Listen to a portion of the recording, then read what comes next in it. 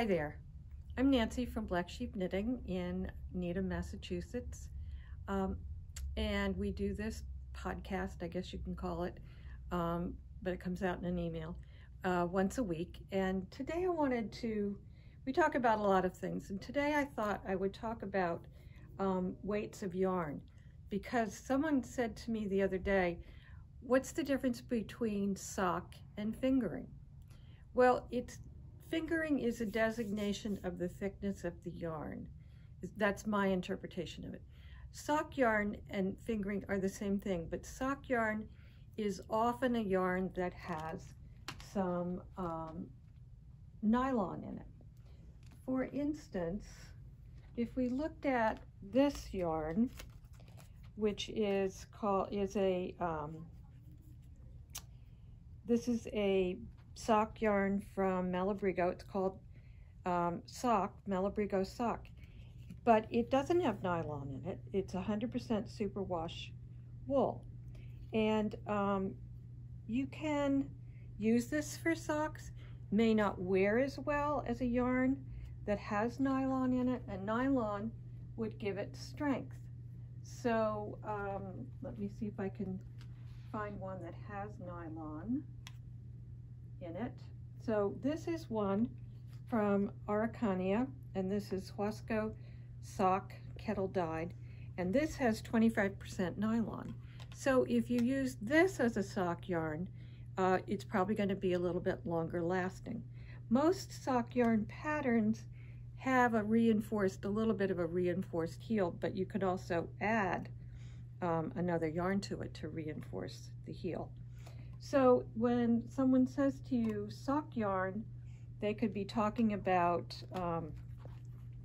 a sock yarn that has nylon in it, or polyamide, or just a superwash yarn. That doesn't mean you couldn't use a fingering weight yarn, which is, and when I say fingering weight, I'm talking about 7 to 8 stitches per inch. So it's quite fine. And you can use, generally if you're making socks, people would be on a US 1, 2, or 3, depending on a 1, 2, or 3, depending on how you knit. You know, you may be a really tight knitter. In the past, I knit a lot tighter than I do now, and I was usually on a 3. Now I've gone down to a 2. So that would be a sock yarn. But you could get a pattern. Now there are a lot of patterns out for sweaters and that require a fingering weight yarn. So you could use any of these yarns that you would use for socks. Now some people prefer not to use a superwash yarn. That's a yarn that's had the outer scales removed, so that if it gets washed in a washer and it gets tumbled around and put in a dryer, it won't felt. You could use, as I started to say, you could use a non-superwash yarn for socks, but you would have to hand wash them. This is one, this is alpaca, but it has some polyamide in it, which is a synthetic, a nylon, and I think it's a nylon. Anyway, this would be lovely for a sock. It would feel great on your foot. However, you couldn't throw it in the washer. It would shrink. I mean, I think if you put it in, I wash a lot of my woolens in the washer on delicate cycle with a little bit of eucalyptus or another wool wash, and on delicate cycle, and they come out just fine. But then of course you wouldn't want to put it in the dryer because it will felt. So you can use any of these yarns for a sock if you prefer, or if you're doing a sweater or a scarf or a shawl, you're probably not going to be, well, you might be on a 3, but I find that when I'm a US 3, when I'm doing sock yarn for a shawl or for a sweater, something like that, I generally bump up in the needle size, so I don't have quite as tight a knit as I would for a sock. So I prefer on a shawl, because I want them to be drapey and lovely, that I prefer to be on a size 6 needle. So when someone says to you, oh, it's made in a fingering weight yarn, people groan and say, oh, I don't want to be on a size 3 needle. Well, you don't really have to. And if you notice, in some of the sweater patterns that are out there now that call for fingering weight, they don't necessarily knit on a 2 or 3. Some do, but it depends on the finished product that you want. Incidentally, we have a new, a bunch of new Madelinetosh that has come in the last day or two with more springy colors. Now, moving over here, we have more things. These are fingering weight, and these are alpaca and silk. Now this you wouldn't want to use for a sock, but it'd be lovely for a shawl or a sweater. This again would be 7 to 8 stitches to the inch, and depending on what you're making, you would use a different yarn. So moving along, we have another yarn that you could knit at a, this is 26 stitches over 4 inches. So that's moving more into what we call a sport weight. Now, when people talk to you about weights of yarn, it's lace is the thinnest, then fingering, then sport, DK, worsted, chunky, bulky, super bulky. And there's Aran weight is in between worsted and chunky. But when someone says to you something is a worsted weight, you really need to look, and I've said this before, you need to look at the stitches per inch, because people's definition of worsted and DK could be very different. So you always, always, always have to look at the gauge. So this one is a purported to be a sport weight. It's very, very thin, so I think you could even knit it a little bit tighter or looser depending on what you're making.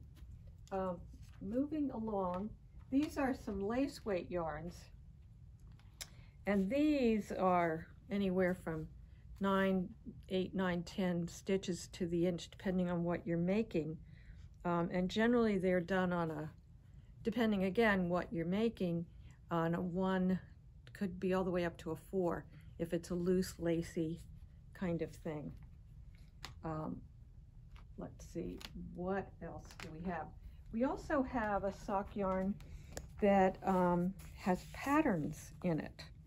So if you look on the label here, these are dyed so that they create this pattern.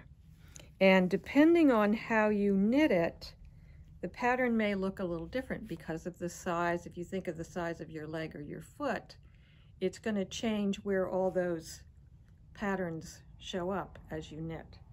The same thing happens if you are knitting a variegated. So this is variegated, which is different from something like this that has a pattern, an actual pattern to it. I may be rambling, I'm not sure, but forgive me if I am.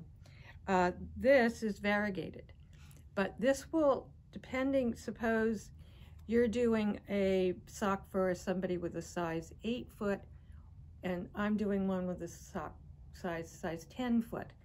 Where the pattern, and this isn't pattern, it's variegated, but it may pool in different places, it might stripe a little bit, and then when you get to the heel where it's a little, the ankle where it's a different amount of stitches, those colors will change how they show up on the sock. So be aware that depending on what size you knit, what size needle you're on, these are always going to be slightly different, and there could be pooling. If you want to use use this for a sweater, perhaps, you might want to do every other row. So 2 rows from one skein and 2 rows from another skein. That will avoid any kind of pooling. So this is our fingering section in the shop. We actually have a huge amount of fingering, and we have hedgehog fibers on the way. We've expanded. We now have La Bien Amie, and we'll have more BSK, and over here the Madeline Tosh, lots of Alegria, and we have these which have sold pretty quickly, these Alegria Fino mini skeins. We'll have to order more of those. And up here we have the Isair, which is beautiful for shawls and sweaters, and up here the Harriet Fine. So we have a big selection. They're lots of fun to knit with, and next time maybe we'll move up into the sport weight yarns in the shop. So I hope you have a great week of knitting. Come and see us on local yarn shop day on the 30th. We may have some things going on here, and we appreciate your business, and look for us online as well. So have a good one. Thanks. Bye.